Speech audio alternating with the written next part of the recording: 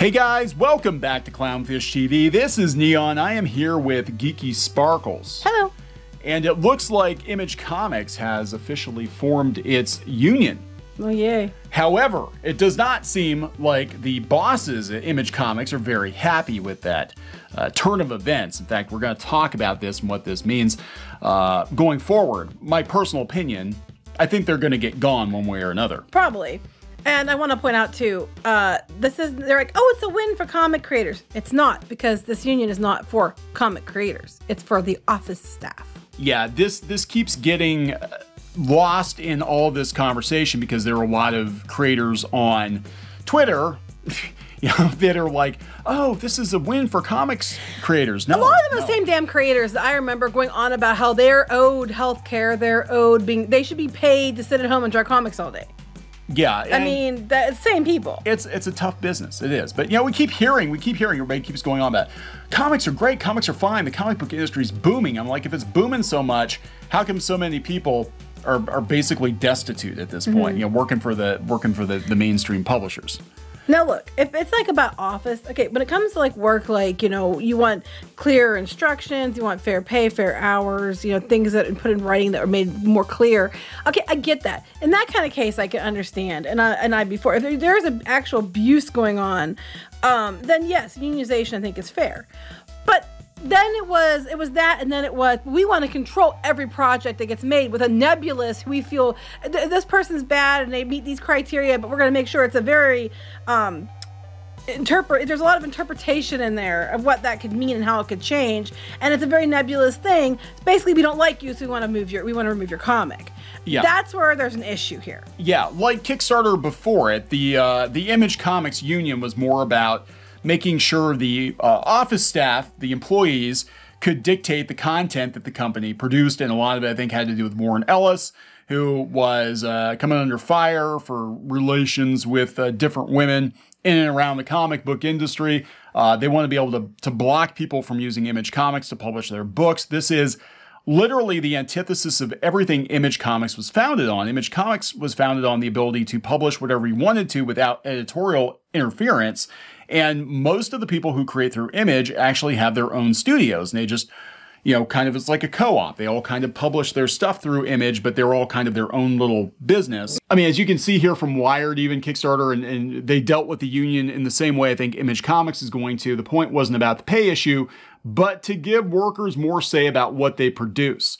Now, since this happened last year, Kickstarter pled poverty, got rid of most of their unionized employees, particularly in the comic book segment, because that's what they wanted. They wanted to have say over what was produced. And now a bunch of other people quit because they're mad about NFTs and blockchain and all this other shit. Yeah, it's just like when you work for a company, that doesn't give you the right to dictate everything the company does. Right. And this is exactly what Image Comics wants to do. And it seems like they're already getting pushback from their employers. So we're going to talk more about this. Before we get into it any further, please subscribe for more pop culture news, views, and Rants has over 250,000 subs. Thank you so much for the support. We do talk about the comic book industry, having worked in and around the comic book industry. We're kind of watching it burn down in real time. And a lot of the reason it's burning down, I think, is some of the people that are in comics now, they have a very Tumblr mindset. They're definitely... you get a very entitled mindset. Yeah. The comic book industry current year is very different from the comic book industry of even 10 years ago. And you can see a lot of the activist types that are coming into comics that aren't really concerned about comics getting made so much as they are using comics as a platform to espouse their opinions and yada yada. And make sure certain people have a voice, others don't. And that's where you lose me. Right. You have me on, okay, they've been getting rid of people, not replacing them, putting more work on us. There's no clear cut, I get job description, that kind of stuff. Okay, I agree with you on that. I think that there needs to be more clarity. And for that reason, I can see where you're coming from. But then you throw in that you should have creative control over things. And I'm like, no, you shouldn't. You're the office staff. That's not your job. Yeah. And, the fact that Image, which is currently in Portland, right? They moved from California to Portland. The fact that Image Comics, which has a lot of progressive people working there, wouldn't recognize this union was not a good sign. They were very angry that they wouldn't recognize this union of office workers. And it's going to be really interesting going forward because Jim Valentino, who's one of the founders of Image, apparently left the names of all of these unionized employees off of his book.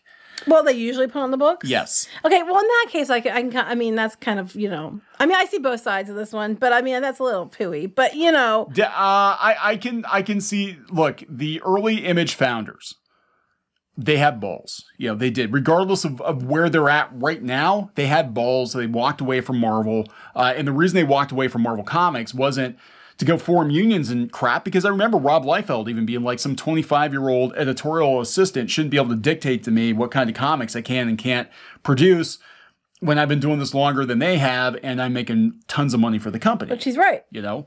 And so they're not going to put up with this shit. How many unions do you know get to dictate? Like, you know, like when they have unions for different things, I don't remember them being like, oh, well, you get to say who we work with and who we send to. And you know what I mean? This is a trend that's been happening for the last couple of years now. We've seen it at Spotify. We had some Spotify employees getting their panties in a bunch about Joe Rogan. They didn't win. And they did not win.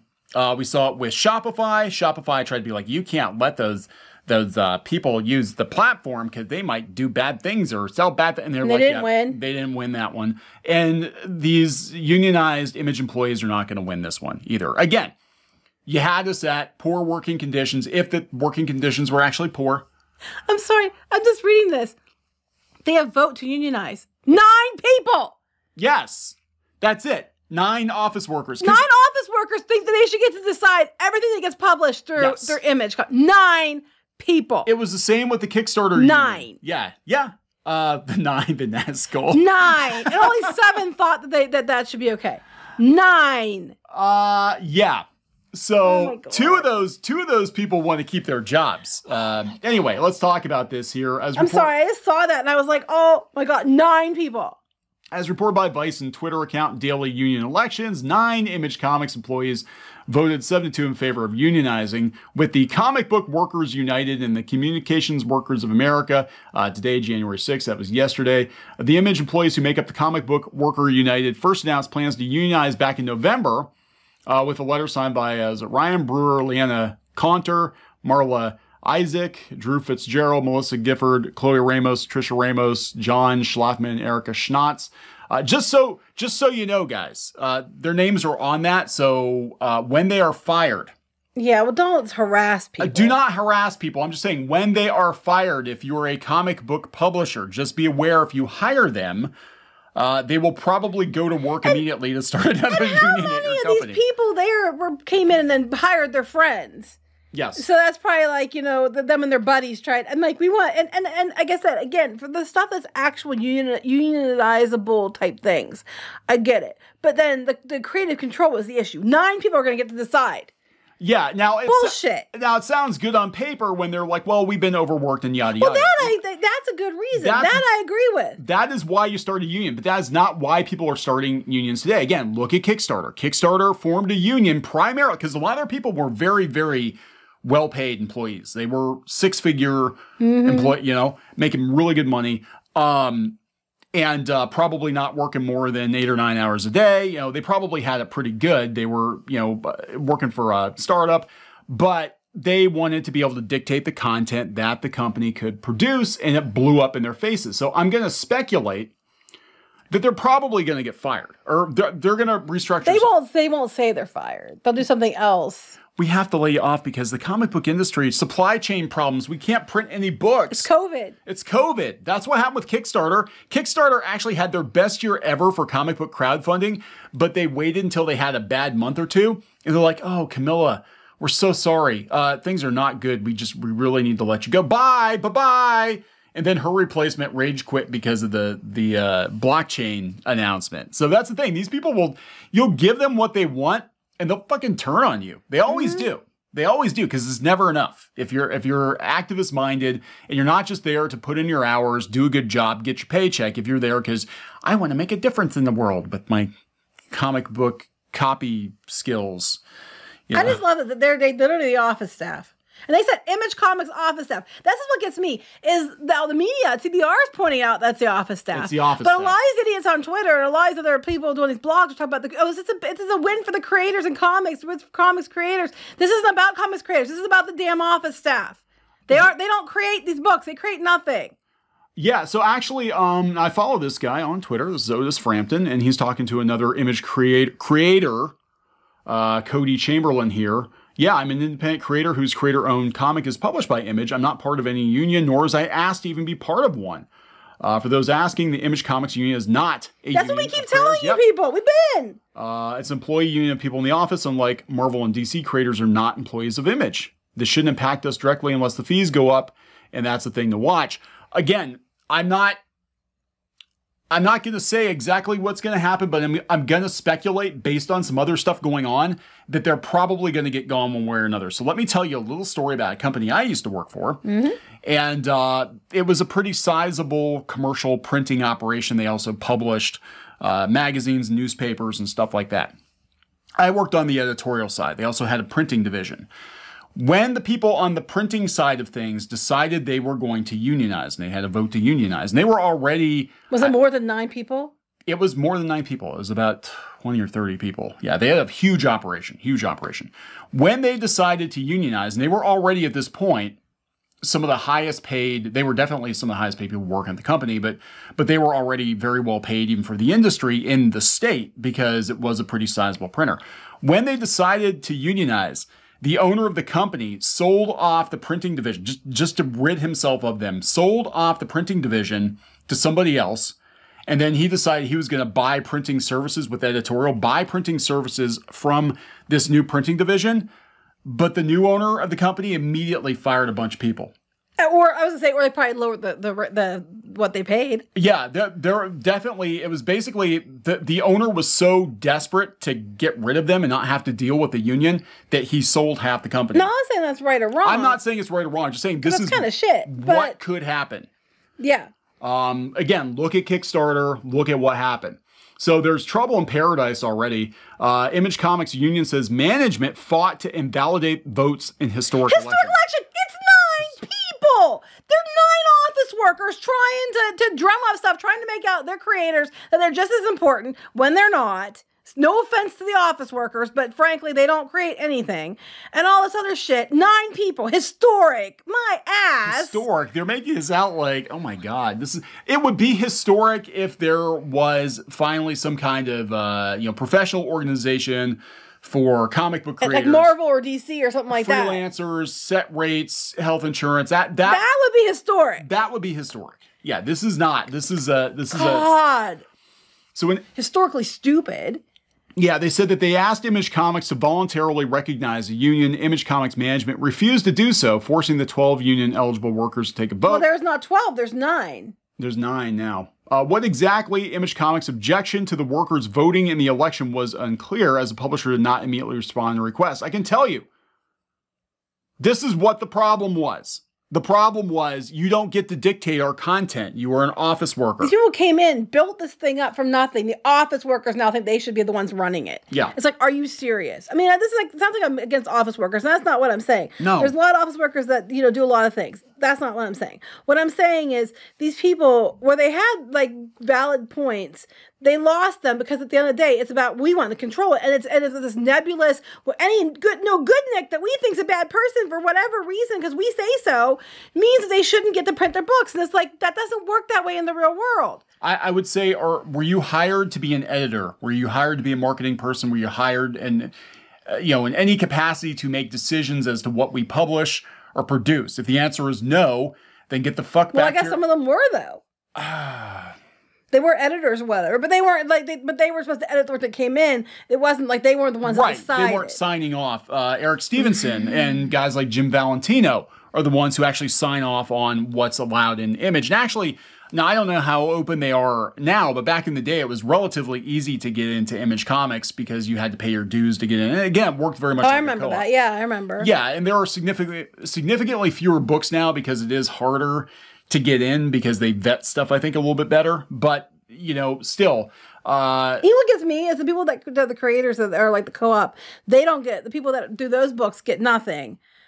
But the office workers get a union and get to decide. Yeah, things. and I thought it was kind of weird because I actually had to sit there and think, like, wait, Image has office staff because everybody's kind of doing their own thing. You know, That's why there's only 9. Yeah, because they need a skeleton crew because most people are going to turn in basically a finished product, and they just have to get it to the printers and coordinate with all Diamond of which or you can do yourself. You don't even need them to do. Yeah, I'll tell you the truth. I think what's going to happen is I think some people are going to jump ship from Image because they're going to be like, hell, if we got to deal with this shit, we're out of here because we're not going to let your copy boy decide whether or not I can publish my comic book because the anchor on this book 10 years ago said something stupid on Twitter. And they want to cancel or it doesn't even say now. something stupid because my friend on Twitter told me that so-and-so's comics gated Jason's cousin, nephew's dog's friends, you know, with so-and-so. And so that means they're obviously comics gate. And we are against that because they're racist, isophobic, whatever. Well, they're not, but they're black and Jewish. Well, they are isophobic. They're isophobic racist because my friend said so. So they shouldn't get their book printed. Anyway, so this I thought was really interesting. I heard about it. Jim Valentino, again, one of the founders of Image, took the office worker credits off of Hellcop. I mean, that's his prerogative to do so. I think that's going a little far, but that's just me. But I guess I have to understand it. They're being held hostage by these people. Yes. So if somebody tried to do this to me, okay, yeah, you my totally company, would. I'd get mad too. Especially if there were conversations held. Now, my understanding of Jim Valentino is I've actually heard very good things about Jim Valentino. That he's actually pretty easy to work with and whatever. If you've pissed him off, well, then how bad is it? How bad is it? And how long has this been going on? Okay, I guess I can see it in that regard. I guess when you're dealing with this shit on a daily basis, I can kind of understand the frustration. Yeah, if this has been going on for months, I'd be like, fuck you. We tried. Yeah, you totally would do that. I know you would. So this is coming from Bounding in the Comics. I heard about it a couple days ago. A couple people did videos on it. But yeah, the names of 10 employees attempting to unionize Image Comics. There's 10 now. There's 12, there's 9, there's 10. Whatever. Somewhere between 9 and 12, okay? Yeah, somewhere in there. Have been dropped from the office credits page of the most recent issue of Hellcop, reportedly at the specific request of publisher and co-founder Jim Valentino. Seen when comparing the respective issues, the removal of these employees' names from the office credits took place between the second and third entries of the Brian Haberlin created Shadowline produced series. So you can see that there were a lot more people here, and these are all the people that are on. Oh, here, it tells you they are. The list, yeah. Accounting analyst, talent liaison, book market and library sales manager, digital sales coordinator, specialty sales, marketing content associate, traffic manager, content manager, senior production artist. So there's an artist there and production artist. Okay, so I see graphic designers. I see 2 potential maybe creator type jobs. The rest are all. I'm the coordinator of sales. I analyze the accounts. So basically, they're in-house marketing department designers. They're in-house stuff to get the book into places, which you probably could do on your own. Yeah, and they got removed. The removal was then brought to widespread attention by former Image Comics production and sales marketing production designer Sasha Head, who tweeted that same day, apparently Jim Valentino specifically removed the unionizing members of the Image Comics staff from the Shadowline book. Maybe fully his right. I still think it's cruel and perhaps reveals a little bit of something about the old boy culture. Well, you know what, though? What's funny to me is you can see what their jobs were. Yeah, and you can see exactly how... Not creators. No. It's not a huge historic win for creators at all.